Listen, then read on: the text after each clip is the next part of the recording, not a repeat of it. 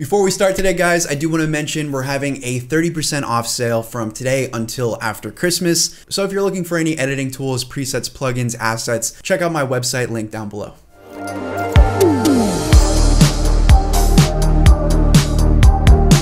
Animating a 3D character can be hard. You either spend countless hours rigging and animating by hand, or you spend thousands of dollars on motion capture suits. Well, this video is going to give you a free alternative that'll allow you to breathe life into your 3D characters in minutes. This guide will show you from start to finish how to extract motion capture data from real footage and successfully retarget it onto your 3D characters. So let's hop in and talk about how to do it. All right, guys, so let's get started. We're going to be using Rokoko's new motion capture free AI video to motion capture that they just released. Super cool. Link is going to be down below. Everything we're doing in this video is free.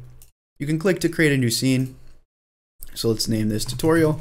And then you can either record using your device's camera, or you can select a local video file. We can either pull some royalty-free clips, or maybe you guys are working on a music video, you want to pull some clips in from there, or you guys can use your web camera or set up your own live camera into here. So I'm just going to go ahead and go to pexels.com. I also downloaded this clip here from Lord Heck, just so I can try out some more complex movements and just see how well the AI really can capture that. I'm not expecting everything to be perfect, but from my testing so far, we've gotten some pretty great results. So let's drag this in here. You guys can trim the part you want. So as you see, this is a pretty complex movement, a lot going on, things moving pretty fast. Let's see how well these results turn out. Let's just click turn into animation. All right, so once this is processed, you'll see animation clip has been created, and you can view that by going into Rokoko Studio. So click the second link down below, and you guys will be able to download Rokoko Studio for free, and you can see your download links right here. So go ahead and fire that up, and then if it prompts you to, go ahead and sign in with that account you made, and let's go over to our projects. So here's the tutorial project we created. Let's double click in there. And now over on the left, you'll see these are the animation clips that we uploaded. So we can just double click on this new recording one to actually see it. And let's see how well this turned out. A little stiff. You guys can come over to this filters button. And sometimes if there's a lot of jumpy movements, you may want to turn off this locomotion. Your character may sink into the ground a little bit, but the animation will look a lot more fluid.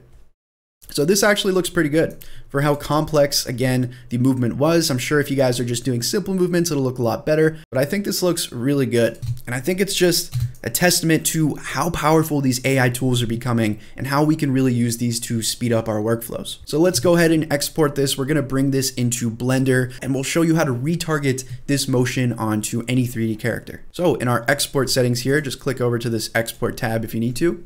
I'm going to export it as an FBX. And for your skeleton preset here, it really depends on what you're trying to retarget to. So if you're planning on bringing this into Unreal Engine, obviously choose the Unreal Engine tab. I'm going to go and select the Mixamo skeleton preset, and I'll show you in a bit why. So make sure this is binary, and we can keep everything else the same. So this is where it's going to export. You can click here, click and just copy this path if you need to. And let's click export clips. All right, so we can close this down. And now we need our 3D character. So there's a ton of different ways you guys can get 3D characters. I've made a bunch of videos on it in the past. If you want to follow along and choose the process that works the best for you, I really love using DAZ Studio. I've talked a bunch about that, about bridging it from DAZ into Blender, so on and so forth. Again, DAZ is a free software. They also have a marketplace where you guys can download free or paid assets, so things like clothing, hair, etc. Makes it pretty easy. And again, you can bridge this into every creative software you guys can imagine. So let's just fire up DAZ and get ourselves an easy 3D character. But either way, in smart content, we can just go to figures, Genesis 8 starter male, figures, and load in our basic Genesis 8 male. So let's go to wardrobe here, and we'll just give them some clothing, and this will be fine for our testing. So let's go and send this into Blender.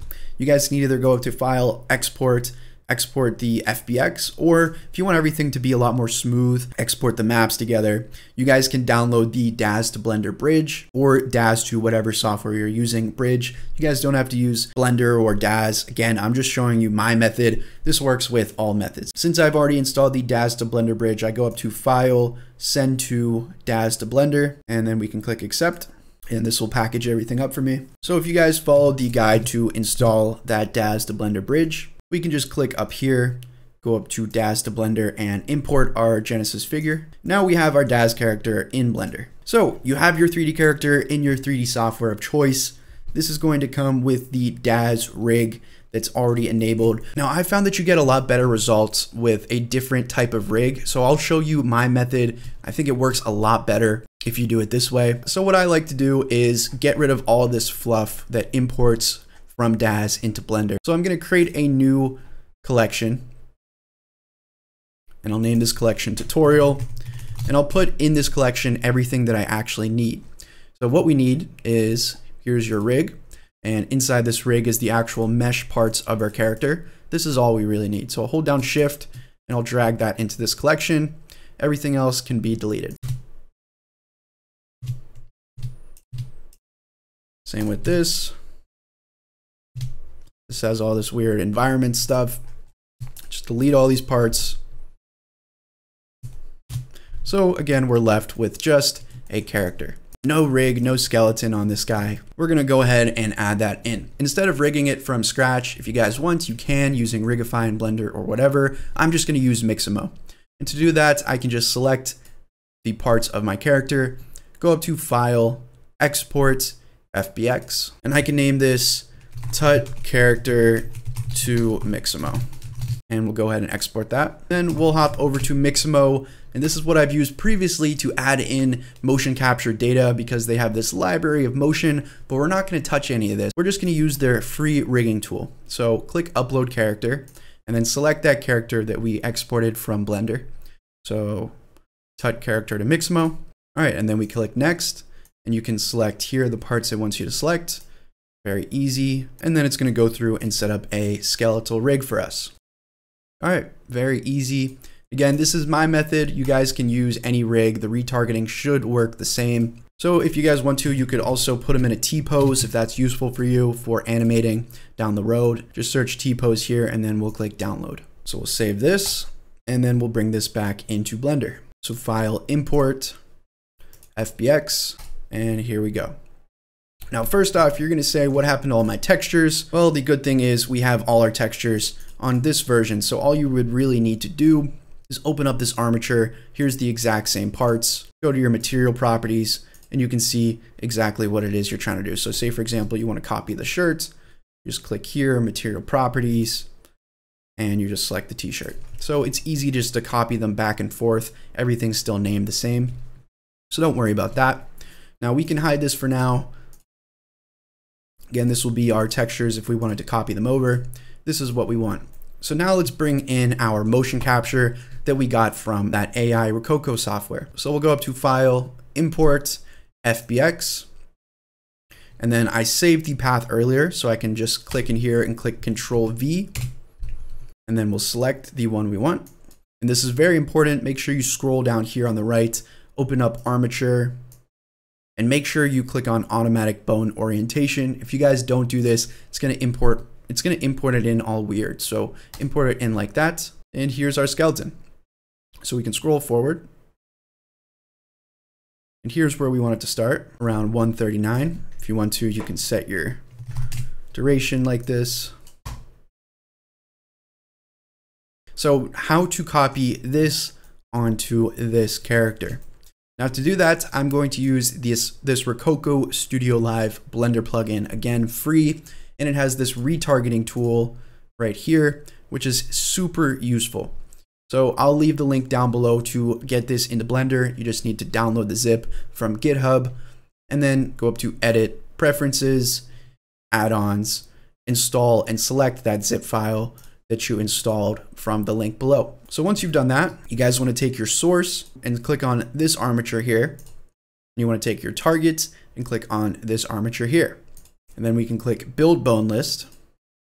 It's going to try its best to align everything correctly. If some things mess up, like for example, if we click Retarget Animation, you're getting an error. It's saying duplicate targets. You see it says Spine 1, Spine 2, and it puts Spine 2 again. Just remove that. I'm pretty sure that's the only thing you have to remove. If anything else isn't targeting correctly, just go through here and manually assign the bones. Now, if I was to just click retarget, you see the legs are targeted correctly, but for some reason there's an issue with the arms. So let me show you how to fix that. Let's click Control Z and get to the point where we haven't retargeted, what you want to do is go to the first frame where your animation starts. You want to click over into pose mode. And then with this selected, if it's not selected, just click A to select all. You go to this pose tab, you go to clear transformation all. So it's just going to be in a nice, simple T-pose. Now this looks the exact same, but this T-pose for our first armature isn't actually in rest position. So if we go to object mode, select here on this character armature, we go down to our object data properties, you'll see this is our pose position, but our rest position is still the default A pose from DAZ. So if your character is by default in a T pose, it should work fine. But if you're working with DAZ characters like myself, then you may have it look like this. Again, the T pose is from Mixamo, but this is still our rest position. So to fix that arm issue, what you guys want to do, one on my numpad, just to go to that front forward view, I'll grab this rokoko armature and I'll click G and just line this up. Let's click and go back into pose mode. And then let's take these arms and just click R and rotate them so that they're the same angle as our A pose, like this. You can even do it with the legs if you want. So doing this should fix our issue here. Now, make sure you guys do this. You guys want to go over to use pose instead of rest. You want to go current. Now we can click retarget animation. And just like that, everything working a lot better. Now, I do want to take a pause and say that I learned that tip, that life-saving tip from CG Dive channel. He has a full guide talking all about using this plugin for retargeting with different types of rigs. So if you guys are working with a rig that's different from mine, maybe you don't want to use DAZ characters and you have a different type of rig and a different type of pose, he has a guide covering every single type of rig that you can imagine and tips and tricks for retargeting. So if you're still running into any issue, I'll link that video down below. Highly recommend you guys subscribe, like, because it's a great video. We have some cleanup left to do. So for example, right here, you can see our arm is going through our chest. You guys can go back into pose mode. And first of all, let's actually see this armature in front. So we'll select the armature. We'll go over to our object data properties, viewport display, and check on in front. A lot better. Now, let's select the part that's going through, so maybe like our forearm, and you can't select individually because we're in object mode. We need to go to pose mode. Now we can select here. And then let's change this timeline view to our graph editor. And with this selected, you see this is the exact bone we have. We can open that up. These are the different rotation values that we can change for that bone. And if you guys scroll and adjust this, you can actually see, click A here if you don't have this selected, and select. So let's click this W rotation, and we can click G. And then if you just move it up and down, you can see we can adjust the rotation a slight bit. So, and you can do that with any bone. So we'll select here, and you can try with different angles as well. So give it a little bit of space, select different values to control different parts, and there you go, pretty simple. So we made our adjustments so that nothing is bending and going through and making things look weird. It's pretty amazing what AI is allowing us to do. And a huge shout out to Rokoko. This isn't a sponsored video. They didn't ask me to make this. I just love making tutorials that I see value in and that I think can help people. That plus this retargeting part of the tutorial, I've used this plugin before, but I can never figure out that arm issue. I thought that information was gold. There's not enough information out there about retargeting with Blender, so I hope that helps you guys out. Another bonus, I'm gonna leave below a giant library of free motion capture data, which was recorded by some college studies, and they put it out to the public for free use. So if you're looking for things like walk cycles or just simple movements, you guys can download that giant zip folder, and you'll have a bunch of different motions, which you can use this retargeting tool to apply to your character. You don't want to go through and use the AI motion, could be a pretty useful download. And that's about it, guys. Thank you guys so much for watching. If you did enjoy, consider leaving a like to help with the YouTube algorithm. Comment down below anything you'd like to see from me. I hope you guys have a happy holidays and new year. I'm excited for all the things we're going to talk about in this coming year. It's going to be fun. As always, guys, thank you so much for watching. Thank you so much for supporting, and I'll see you guys in the next one.